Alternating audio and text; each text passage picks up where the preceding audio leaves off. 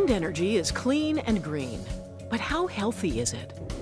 It's like a shrieking noise, 24/7. If you lose sleep over time, it'll affect your mental health, it'll affect your physical health. This is settled science, this is not speculative. Living near wind turbines can mean troubling symptoms. Nausea, diabetes, hypertension, dizziness and vertigo, heart disease. As with real estate, it's all about location, location, location. Stop the wind turbines! Stop the wind turbines! I'm Anne-Marie McDonald. This Doc Zone looks at the wind rush.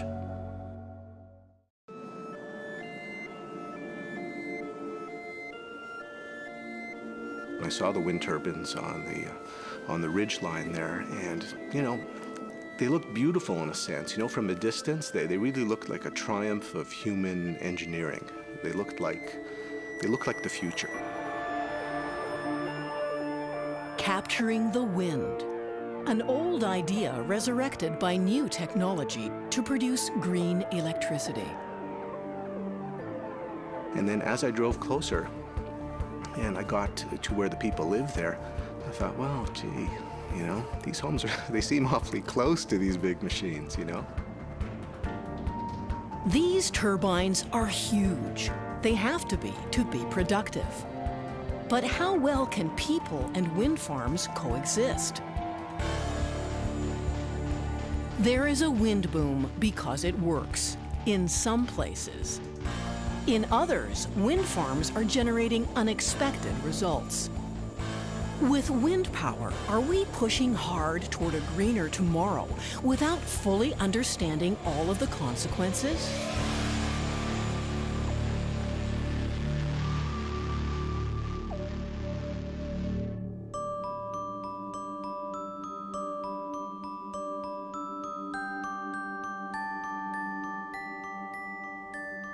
What do you see? The key to a green future? An eyesore? Or a threat? I thought, green energy, wonderful. We're going to help the environment. This is going to be good for everybody. It's going to be a win-win situation.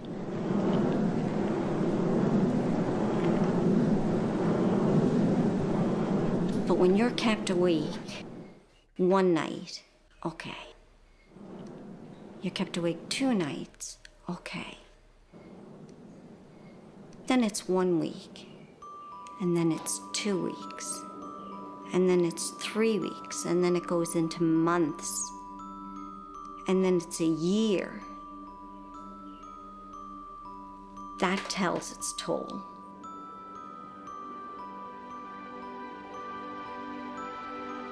Norma Schmidt's house is surrounded by turbines. In 2003, there were only 10 wind turbines in Ontario. By 2012, there were 1,200. And that number is expected to double in the next few years. The government is rushing to reduce the reliance on coal by investing in green energy. So what we're doing here together is building an exciting new clean energy future for ourselves and our children.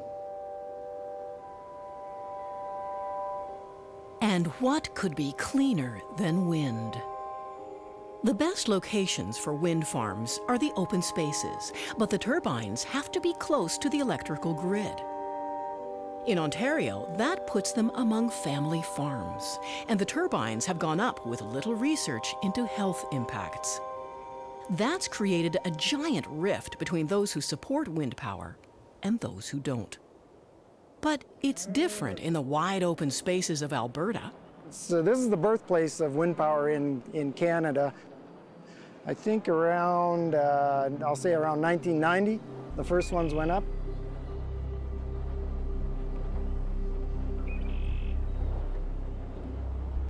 Southwestern Alberta is one of the places where wind works.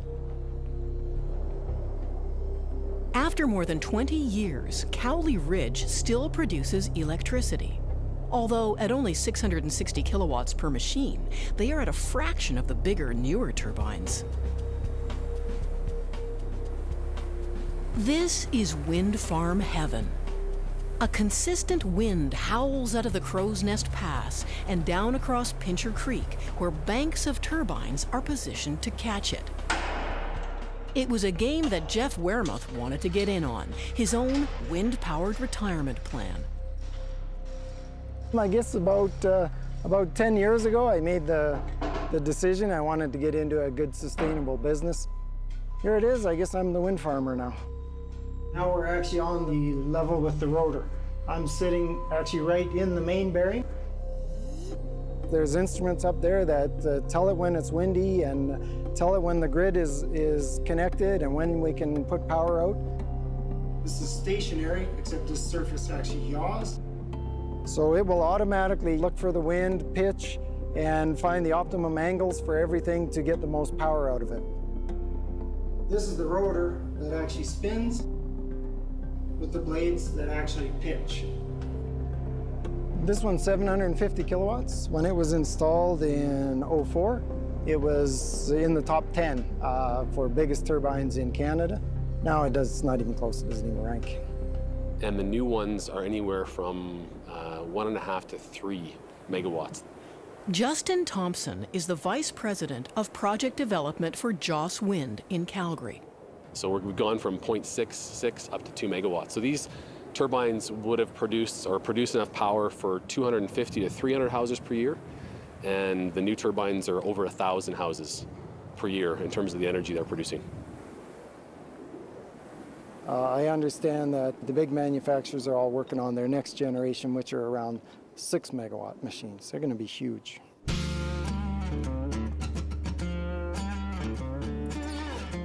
In Alberta, most of energy still comes from coal. And I think often people outside of Alberta assume that a lot of our electricity is hydro, which isn't the case. The percentage coal is going down as more and more natural gas coming online. Wind is still a fairly small percentage, less than 5% of our energy demand, so clearly there's an interest in increasing that. These are some of the same machines that have been put up in Ontario, but there is so much space out here that they don't need to be placed near anybody's home. As a result, the anti-wind sentiment from back east is non-existent here. I think the community here is quite supportive. It's a community that's familiar with agriculture, oil and gas, and wind has slowly developed here, and I think it's rolled out in a good way, I would say. Most people, I believe, that I talk to, see it as a net benefit here. You know, if you have 3 turbines on your land, you're looking at $30,000 a year, which for a rancher or a farmer, that's something that helps to boost your family income. We're allowed to have a mortgage that is basically paid for by our windmills, and it meant that we could keep our farm in family and as a family farm unit rather than selling off to a larger mega farm or corporation. As far as I'm concerned, they're doing their job. They're producing power for other people. Some of that power came off my land, which makes me feel good. People ask, you know, whose windmills are those? Well, I say they're mine because they feel like they're mine. They're part of our place. In the Canadian West, the industry grew at a moderate speed. As the technology advanced, more turbines went up. But when the wind farms went into Ontario, they went in fast, and a lot of people weren't ready to accept them. I would not say, though, that I believe that wind shouldn't happen in Ontario. I think there's probably a way to do it, and I think that it's important to have wind development in Ontario. It's just probably, you know, there were certainly some missteps. Stop the wind turbines! Stop the wind turbines!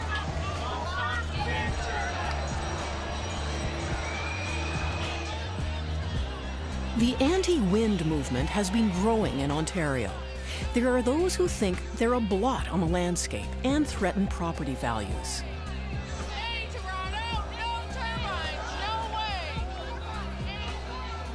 Others are fighting back against what they see as a technology better suited to the wide-open prairie like Alberta, rather than the tight patchwork farmland of rural Ontario. We go to different communities around this province and make sure our message is being heard loud and clear. And they are worried about the health impacts that can come with industrial wind farms. What we need to do is everything we can to raise awareness about this issue.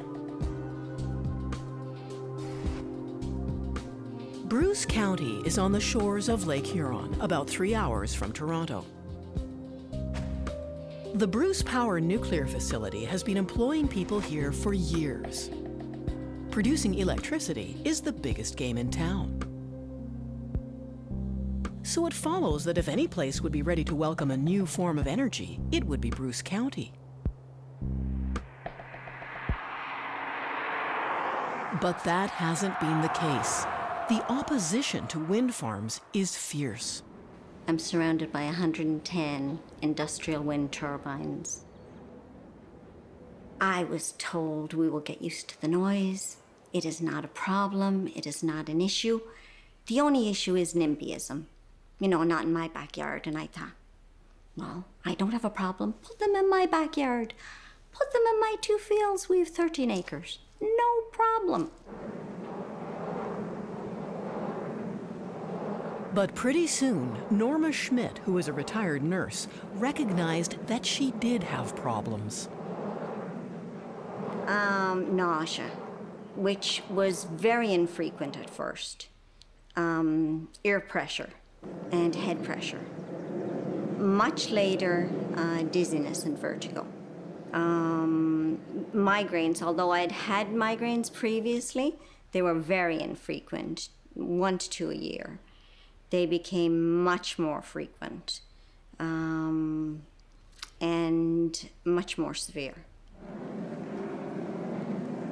Other people have been showing up in doctors' offices too, and their symptoms have been the same as Norma's. As a physician, once people start complaining of things, you start looking at what might be causing this. And part of our investigation is we said, well, we'll hold a meeting both north and south and see who comes and what their stories are. Had one of the experts from the Ontario Agency for Health Promotion Protection who came up. He's the in charge of their environmental division. And he said he'd never seen anything like it either. That so many people upset by these things. And very consistent symptoms. We need more information about what is this hazard so we can mitigate it. I'm not against green energy at all. But I don't think we should be injuring people, even if there are susceptible 5 or 10%. We need to know who those people are and protect them like we do on any other hazard that we know about. As it now stands, the Ontario policy follows the ruling of Dr. Arlene King, the Provincial Medical Officer of Health. King released a report in 2010 that said, "There is no scientific evidence to date to demonstrate a causal association between wind turbine noise and adverse health effects." When it comes to people's health, the wind companies take their cues from the province. When it really comes down to whether they're sick or not, I mean, we have to defer to the doctors. And there are now many, many reports out there from chief medical officers of Ontario or different municipalities that can't find any physical cause and effect between the machines and these symptoms that people report. So we're really stuck on relying on that.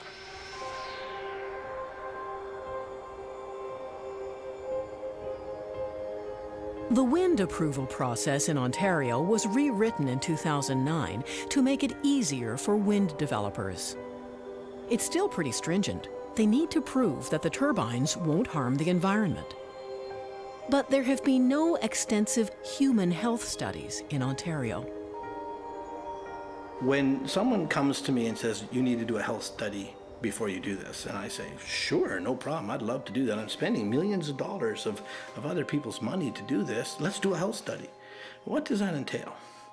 That entails getting a control group and studying them and have them willing to study for 10 years to see what their health is. Then putting some wind turbines up and doing the same thing for 10 years and then trying to understand all the other things that can impact what could affect their health. In 20 years, I won't be here, you won't be here, which means it will never happen. So, health study before a wind turbine. Well, that means do not do it here. Job number one may be to get the turbines up generating power. But there is only so much space for wind farms and people to coexist in this part of Ontario. When they get right up into high gear, my ears are, they go past ringing, it's like a shrieking noise, 24/7. It'll vary from, the closest one is behind our house, 900 meters behind the bush. And it'll just a boom, boom, boom. At different times, they sound like different things. They can sound like a jet engine. Can sound like a swoosh, swoosh, swoosh, and stop. And you've got to realize if you hear like a sound swish, swish, that's okay. But if you hear a swish, swish, and stop, and a swish, swish, and stop, this is torture. If you live next to a turbine, there is no volume control, no off switch. Ontario's Green Energy Act was designed to bypass municipalities. The permission to put up a wind farm comes from the provincial government. There are considerable subsidies for wind farm developers, so it makes investing in wind attractive. But it's expensive and complicated for people who are against the turbines to defend themselves. I think we've built an awful lot of turbines, an awful lot of towers in very little time. So I think people get afraid when things move that quickly and when we haven't had time to really absorb the change. So there's a bit of that going on. There's unknowns about health implications. Does it make you sick? It's an annoyance. Stress of somebody coming to change the area of your little piece of heaven causes people stress, and stress causes people sick.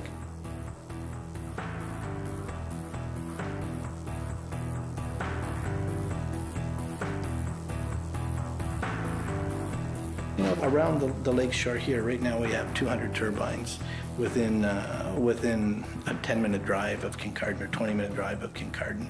They're spread out along the way, but the hospital isn't full of people. But is Ontario's power grid even designed to carry the electricity from wind turbines? The grid was set up to take power from a few stationary points. Now we're talking about taking power from hundreds or possibly even thousands of points. Coming up next, a serious load on an outdated system.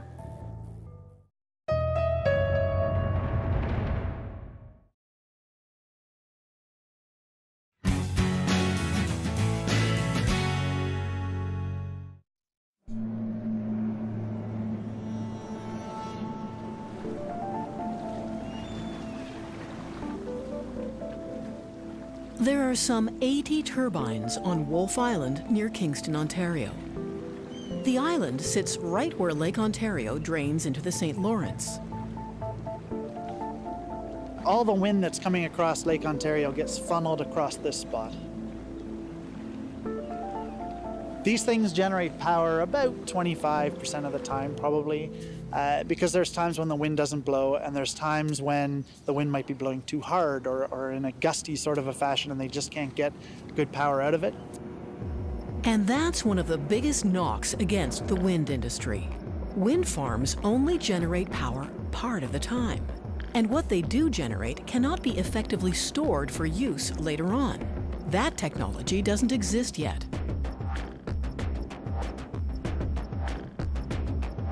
But the appetite for electricity continues to grow. The cities in southern Ontario are rapidly expanding, and the province can't afford to have any lapses in the delivery of power. So Ontario has had to build supporting generating systems like this natural gas-powered plant outside of Toronto.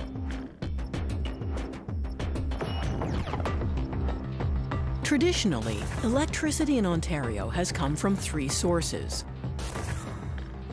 hydro, mainly from Niagara Falls, nuclear, and coal-fired generators, which are on their way out.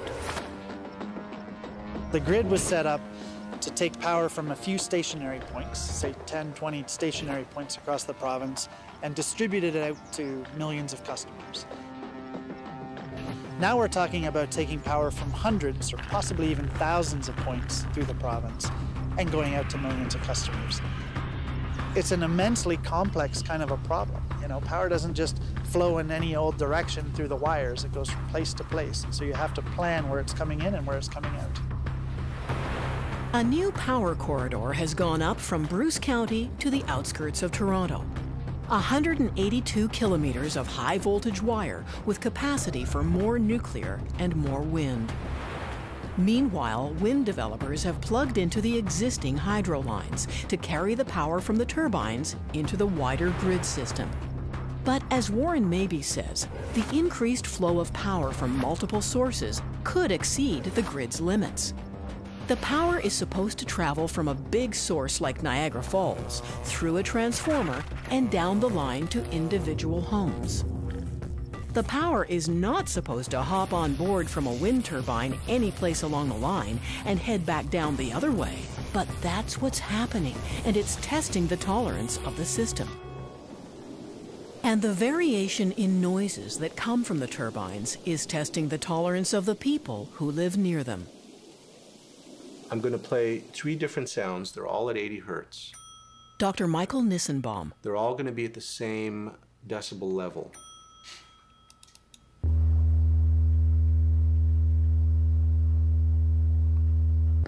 Okay.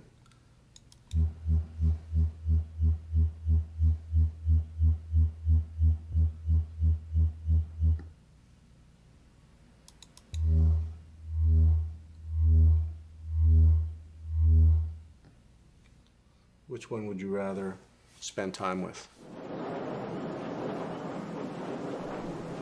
Wind turbines emit different sound patterns depending on which way and how hard the wind is blowing.